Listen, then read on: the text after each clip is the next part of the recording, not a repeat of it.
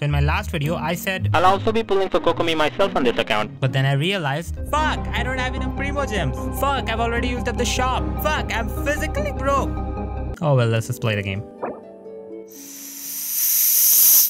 Fuck! So yeah, this kinda sent me into a small rage burst. But after about like a few minutes of searching the web, I realized it was just my Windows playing pranks on me. But I thought maybe some of you could have ran into similar problems, so why not share the wisdom?